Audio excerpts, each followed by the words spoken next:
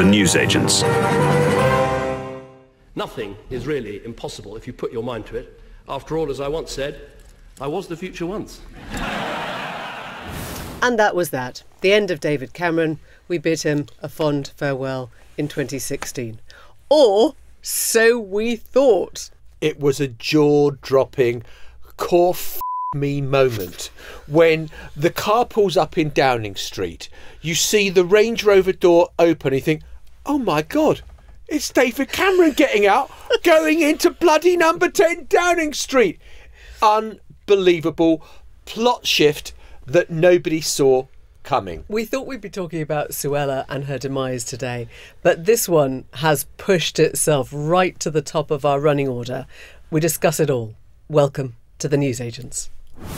It's John. It's Emily. And it's Lewis. And I just want to clear something up, having just listened to what you two just said. Anyone listening who might not have been completely glued to the news all morning, as we have been, might think that Cameron's back as Prime Minister. Just no, to be President. Clear, actually, President of the UK. Yes. Yeah, just to be absolutely clear, he's not back as Prime Minister. He's actually back as Foreign Secretary. First time a Prime Minister has returned to office in some form since Alec Douglas-Home, who was barely Prime Minister for any time at all when he came back. Who was also a Prime Minister as Lord. In 1970. As a Lord, yeah. As a Lord, yeah. And the first time we've had a Lord, first time we've had a Foreign Secretary or a great office of state in the Lords rather than the Commons since 1982. We are tripping over ourselves to tell the story today, which I think gives you some sense of just what a morning it has been, Shay newsagents, because everything that we learnt was superseded by something even more extraordinary. The Suella sacking happened, I think, by about 9 a.m, didn't it? Yep. And then we watched the coming and going of people like James Cleverly, who is now... Poor James Cleverly. Spare a thought. Let's, before we go any further. Thoughts and prayers for James Cleverly. Exactly. He was having the loveliest time being Foreign Secretary, traversing the world, waving the flag for the United Kingdom. And doing quite a good job, most people thought, and now he gets the Home Office, that has often been a sort of place where politicians go to die, because it's always so intractable dealing with the problems of prisons, of illegal immigration and all the rest Famously not fit for purpose for a lot of the time. It's okay, though, because he's not becoming Home Secretary at a particularly contentious time or anything. So it's going to be a nice, easy baptism for him. And we've been waiting for Therese Coffey, who we think got sent to the wrong part of Downing Street, the part where you are normally going to be promoted or to be sort of gently side shuffled. And we don't know if she is going to emerge as we speak, as we record at 12:30 with a job. But the Cameron thing was the moment. Well, you know how when you listen to a podcast, you can sometimes alter the speed, so it's going up 1.5 times normal rate. I think no one does that with me and Emily. I think that's the rate you're going to think it's listening to, because we're all so about. But we're not overexcited or anything. No, we're not overexcited. I mean, what an extraordinary move by Rishi Sunak. So I'll give you one theory. Last week we're saying, where's that man's backbone? He's got no willpower. He's weak. He's being put upon by Suella Braverman. And now we're saying he's got balls of clanking steel because he's brought David Cameron back into the government. You're saying balls of clanking steel. Can we stop saying balls of clanking steel, please? Please. Have we all said at least once? It's only now? Monday. I think it shows a sign of desperation, actually. And I'm not saying it's not a big move. And we saw it, I guess, famously when Gordon Brown brought Peter Mandelson back with the famous purple V-neck jumper, and he put him also into the Lords to allow him to become his campaign manager. It was a sign then that Brown needed to press the nuclear button. And I think it's a sign now that Rishi Sunak feels he needs to press the nuclear button. We know that David Cameron has been very helpful to Rishi Sunak. He does tend to give Conservative Prime Ministers his ear, and I was told that early last week he was preparing to see Rishi Sunak, I think on Wednesday. Very interesting to know whether that was the day that this was sort of cooked up, or whether that was just a helpful thought and Rishi Sunak then kind of thought 2 days later or after the protests at the weekend, oh, hang on a second, he might be my fixer. Let me just add one thing to that, which is that I spoke to someone who I spent most of Friday with David Cameron, and the way David Cameron was speaking was not of a man who thought he was going back into government. He was planning all sorts of other things that were coming up in the coming weeks where being Foreign Secretary would have been incompatible with what he was planning. And so I just kind of think that maybe this all came up over the weekend He's just walking past Downing Street. Rishi Sunak looks out the window and goes, hang on. Good idea. Come in here. I mean, Matthew Parris wrote a column in the Times on Saturday, which was essentially saying, you've got to face down the right wingers, Rishi Sunak. You've got to get a government back on the tracks. You've got to do this.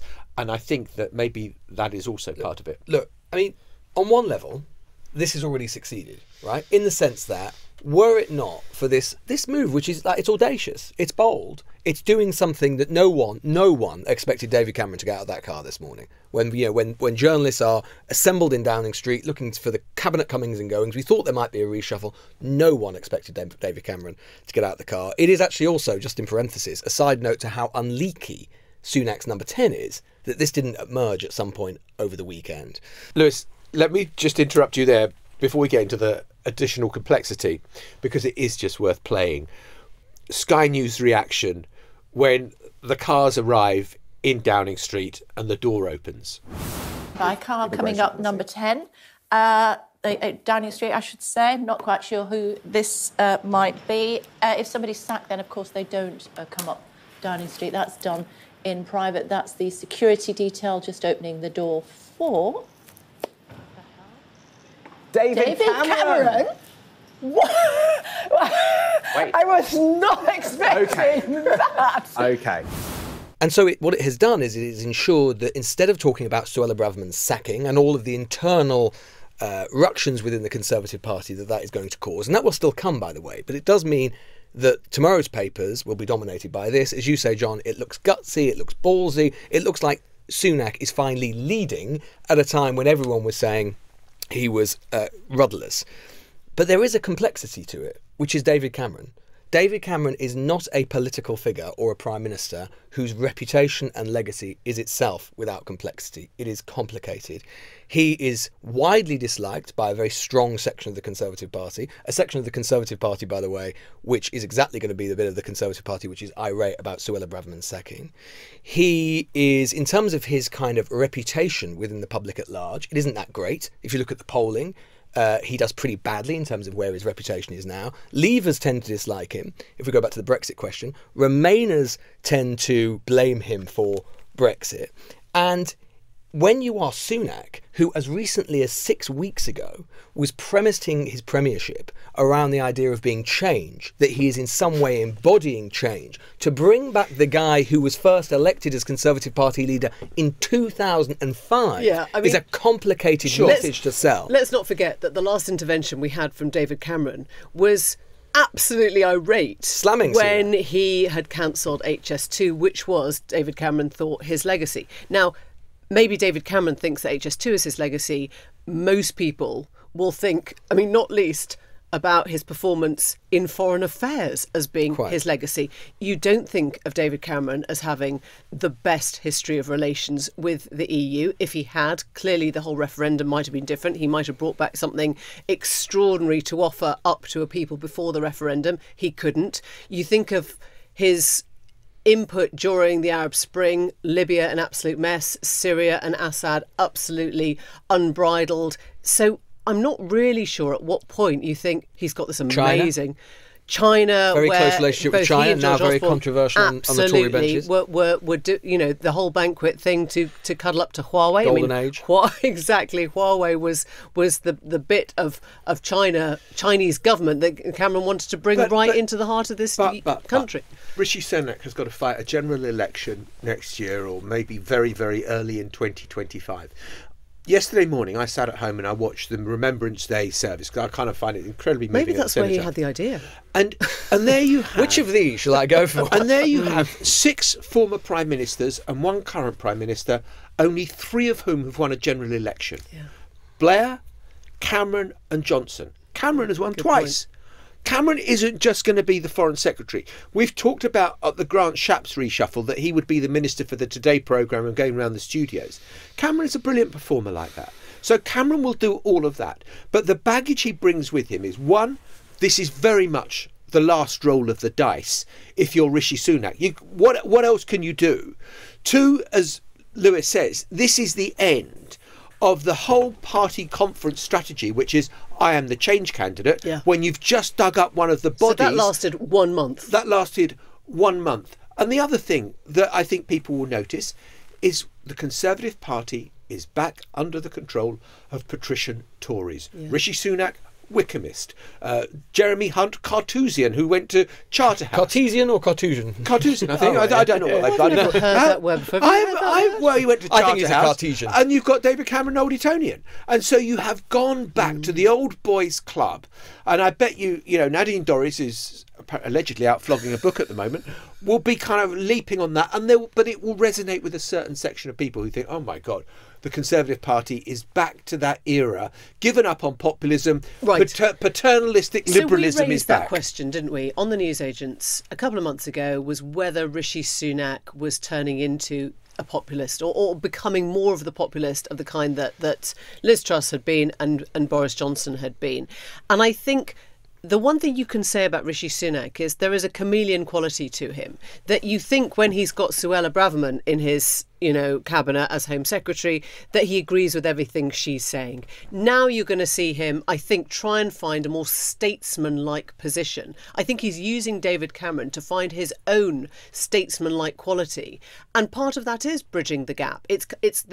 David Cameron is the physical embodiment, if you like, of the Windsor framework. He's the idea that you can work with Brexiteers and Remainers, and that somehow it's more important to have a kind of collegiate environment around you than people who are just like buzzing in your ear and wasping around and trying to destroy the fabric of sort of democracy in the country. What it says, I mean, I think it is a huge moment for the Sunak premiership, right? It's probably one of the biggest moment, and we keep talking about how many moments he's got before the election, whether it was the King's speech or the party conference speech, the autumn statement to come, one more budget, one more reshuffle. He's using up these lives one by one. In this, he has created a moment that people, certainly within Westminster and to some extent elsewhere, will take some notice of. That's important. He is making a clear signal, or sending a clear signal, about the sort of conservatism and the sort of Conservative Party that will be his Conservative Party going into the election. And in that sense, it is back to the future. There has been this big schism within Downing Street, within the Conservative Party,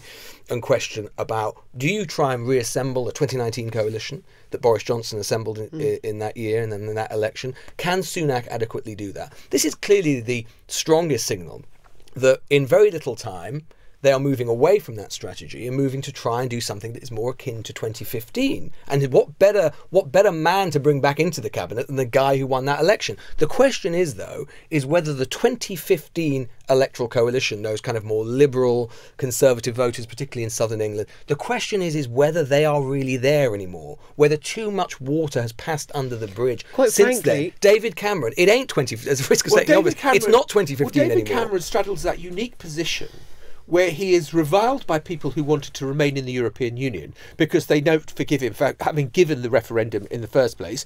I know all sorts of people who quite liked David Cameron's politics and found him, kind of very acceptable, and the continuity of Tony Blair, actually, but who kind of can't forgive him for having called the Brexit referendum and leading to it. And then you've got all the Brexiteers who think you were the bloody sod who told us we had to stay. This is from July, and this is an Ipsos Mori Prime Ministerial Performance poll.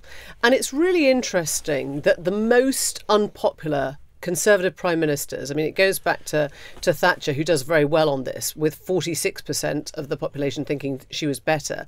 Liz Truss comes out with a 72% think she made Britain worse. And Boris Johnson comes out with a 62% who think that they made Britain worse. David Cameron is on 45. So he's the third least popular of the Conservative prime ministers since Thatcher, just to your point, which is that he's actually, you can't please all the people all the time, and he hasn't pleased any of the people, any of the time right now. Yes, he won. Yes, he was seen as the moderate. But also, going back to your point, Lewis, you're asking whether, if you like, the Southern Blue Wall Tories are.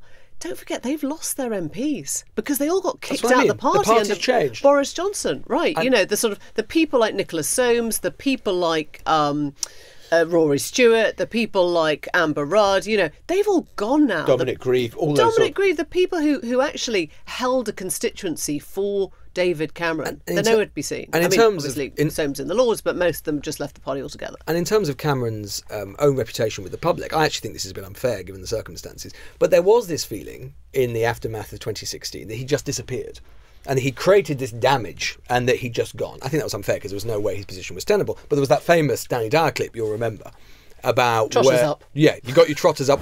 This whole Brexit thing, when you know, you're judging them on Brexit, they don't know nothing about it. Who knows about Brexit? Yeah, quite. No one's got a f***ing clue what Brexit is, yeah? You watch Question Time, it's comedy. Were you no clearer when Jeremy Corbyn explained No, I ain't got Labour's a clue. policy? No one knows what it is. It's like this mad riddle that no one knows what it is, right? So what's happened to that David Cameron who called it on? Let's be fair. Oh. I think you're referring to our former Prime Minister. Yeah, but how comes he can scuttle off? He called all this on. Yeah. Yeah? He has no regrets. Where is he? He's in Europe, in Nice, with his trotters up. Yeah? Where is the geezer? I think he should be held accountable for it. He should be held accountable for it. It's a valid point. A lot of people do feel that all politicians... And it sort of embodied something, and crystallised how the public felt about him, and I think that feeds into that. I think that the thing is, in terms of what this means, it is going to be a big coup with how this reshuffle is internalised. The Westminster Village will be very excited about it. We're all very excited about it. It will, as I say, give favourable coverage to him. In terms of shifting the polls, it's not going to change any of the fundamentals. It's not going to change anything in terms of how people think about the economy. It's not going to change anything in terms of how people think about politics overall. What it might do over the long term... Lewis, can we just come in? Therese Coffey has gone. So I was going to break that news. Oh, go on, you break it now then. It's nearly 10 to 1, and we can give you breaking news here on the newsagents. Therese Coffey, who came up Downing Street looking smart this morning, has been fired. So that was pretty humiliating. Extraordinary, really. Why did you bring her up Downing Street to give her the sack? This idea that just because maybe you've floated into our rivers and seas, you somehow can't serve in cabinet. And people can eat turnips, remember? Well, indeed. She was that... about that. Yeah. Oh God, the legacy of some of these people is just so rich, isn't it? Therese is the Thelma to Liz Truss's Louise, and they've both, I think, ended up in the canyon now. They were the best friend duo. Don't forget, she was the deputy PM to Liz Truss, so I think she was slightly a hangover from that time. Someone told me that Therese Coffey's own private office had sent her to number 10 by accident, and that they were meant to send her to the PM's parliamentary office to be sacked. Oh, wow. So, that's delicious. So that's why everyone's going, well, she hasn't come out of Downing Street. Where is she? It's because maybe she's gone out of the back door. Maybe not. I'm sorry, there's one bit I've just got to say. The can't let stand. You cannot have Therese Coffey and Liz Truss as Thelma and Louise. I love Thelma and Louise. And I'm not saying I don't like Therese Coffey and Liz Truss, but they are not Thelma and Louise. We should just talk about what a big moment it is for Cameron personally, right? I mean, this is a guy who, since he left office in 2016, in a way that he didn't expect to happen, he was the youngest Prime Minister since Lord Liverpool. He was the youngest ex-Prime Minister that anybody can remember. I think he was only 50, 51. And he's basically spent the last, 6, 7 years not having a great deal to do. He's been playing tennis, he's been, trying to... I mean, there's this story that just does around where he keeps sort of ringing up some of his friends saying, oh, do you fancy playing tennis? And they say, well, no, Dave, because I've got a job. I'm a bit busy. I can't in the middle of the day. I think it is very hard if you've been such a young Prime Minister. He was so successful at such a young age. I mean, famously left with that little whistle when he hadn't intended to be leaving Downing Street. No. They thought they were going to win the election. He thought he was going to finish the term, all the rest of it. And actually, to leave in your... just 50, I think, late 40s, just 50. 51. When you compare that to Biden or to Trump in the US, and you think, just getting going. Oh my God. The thing is, it is a moment potentially for him of political redemption, right? Because he left office in a way that he didn't anticipate, and this is an opportunity for something which you so rarely get in British politics these days. It's so rare in British politics. In American politics happens much, even though the famous phrase is there are no second acts in American life. I think redemption is a really interesting thing because there will be many who remember the FT story about the money he made from Greensill and his lobbying, and they will also say, well, hang on, you don't just get to come in through the Lords. If you're making foreign policy for this country, why can't you be questioned in the Commons? Why don't you have a constituency? Why don't you have people who can actually ask you direct questions? We can't do that to ministers who are in the Lords. One other effect of today, which is that as a result of Braverman's sacking, this is the first time since 2010 that there's been no woman in any of the great offices of state. That goes back to your patrician state. Exactly. Well, look, after the break, we're going to be back, and we will, of course, have to talk about dear Suella. Well, we've got to talk about Suella now. It's hard to know where to start, isn't it? I mean, last week, kind of quiet week for Suella.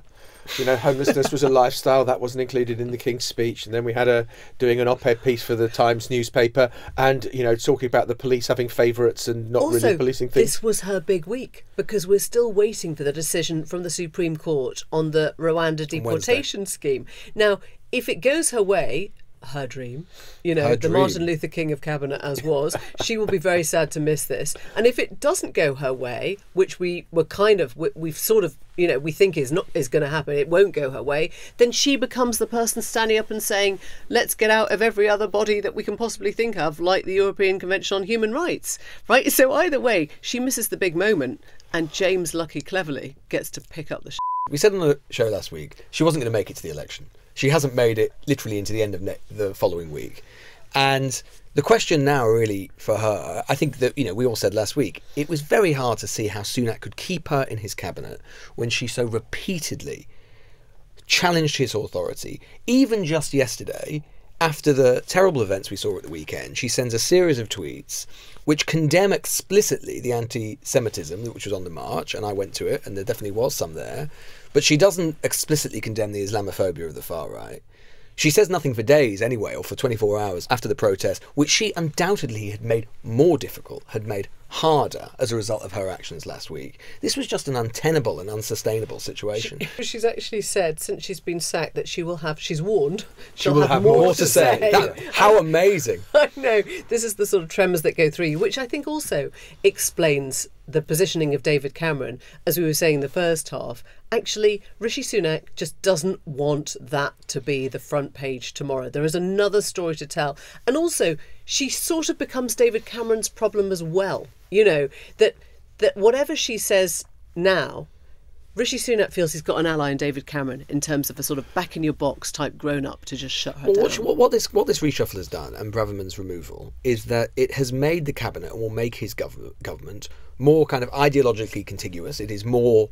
all of the government will be more like Sunak. It will be more like his personal style. It will look and sound more like him and the particular type of conservatism and slightly more institutional conservatism that he embodies. More male. More male, yes, indeed. And in a way that is good. And what I was saying before is that there's no... Look, this isn't going to move the polls, putting Cameron back in there. Like I say, he's far too checkered a figure for that to happen.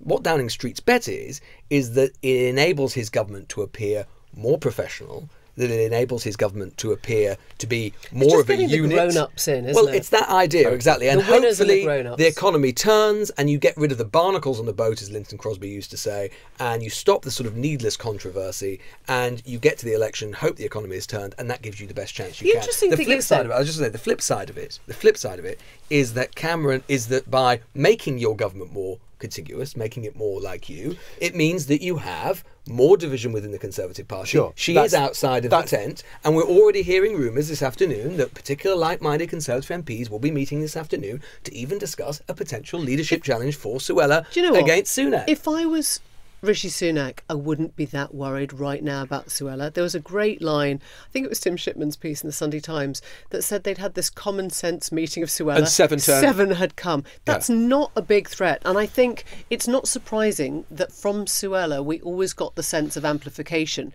that she was speaking for millions, she was speaking for the country, she was the only honest politician that could tell the truth and had this huge constituency.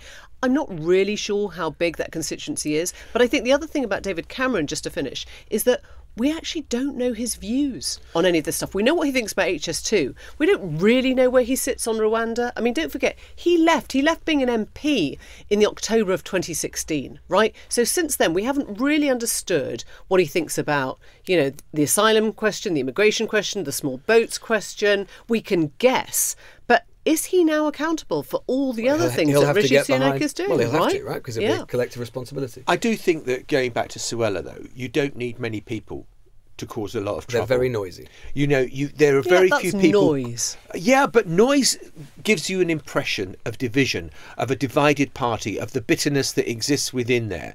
And if they can't all get behind Rishi Sunak now, and they have the negative power to destroy. If, as Lewis says, and I think it's absolutely right, that what this is about now is we're a party of grown-ups, we're mature, tough times ahead, we need tough people to make the tough decisions. Discipline, then we've got that with Cameron. But you can have that so undermined so easily. You know, Liz Truss is still in Parliament. Suella's there. Well, Lee Anderson is still the deputy chairman, right? Well, watch that space. Well, I mean, that cannot still stand, surely. The point is, right, is that, yes, it is true.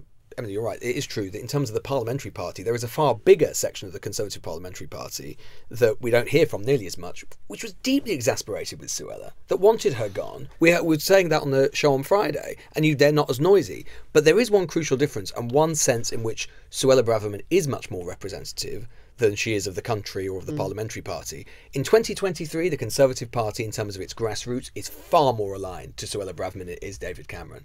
And the Conservative press, which has gone down this deeply kind of, populist, but also kind of anti-institutional, quite weird type of politics, is far more aligned to Suella Braverman than it is David Cameron. So the Mail, the Express, the Telegraph, I mean, where are they going to be? Because they don't forget, they were rowing in behind. I mean, I know they'll go behind any Tory leader. Not anyone. I mean, don't forget, famously, well, this is a story we broke on Newsnight about nearly a decade ago, David Cameron tried to get Paul Dacre fired from the Mail 100%. ahead of the EU referendum. He hates so Cameron. There probably isn't that much warmth there for the new Foreign Secretary. What did the Daily Mail, what was on their headline, on Friday? Don't sack. If you come for Suella, you come for all of us. And then not only into that, not only has he sacked Suella, but he's replaced her in the top tier of the cabinet with David Cameron, someone Paul Dacre, as you say, Emily. Yeah. Loads. One thing I think that we might see, though, is more people who are more aligned with moderate conservatism within the parliamentary party